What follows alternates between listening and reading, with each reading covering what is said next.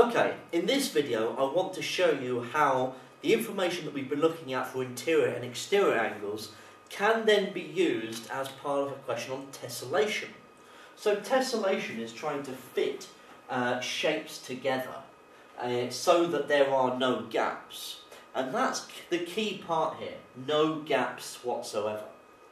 And what's telling is if you zoom in on one of the corners of where the shapes meet. What we have here is a six-sided shape, that's a hexagon, and we have a four-sided shape, a quadrilateral, that's a square. So we've got a regular hexagon, a regular quadrilateral, so a square, and then we've got a regular triangle, which is an equilateral triangle. Now, what you see is that for an equilateral triangle, that angle will be 60 degrees. For a square, both of these will be 90 degrees. And from what we've seen in previous videos on the interior angles of a hexagon, the interior angle is 120 degrees. So the key principle is that what we have is 120, 90, 90 and 60, which add up to 360 degrees. So as long as the angles at a point add up to 360, then you can say that those shapes will tessellate. Okay? And that's really what we're going for here.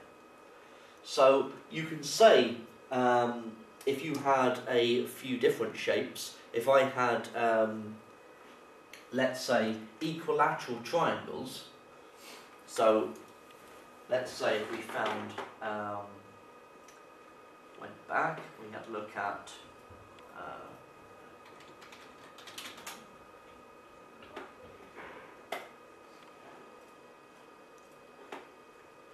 so we had something like this, then you can see we've got triangles tessellating, equilateral triangles, and I would know that equilateral triangles tessellate because looking at one of the corners, I would have 60 degrees, 60 degrees, 60, 60, 60, 60, and 6 60s add up to 360 degrees. So as long as the shape's interior angles add up to 360, then I know those shapes will tessellate.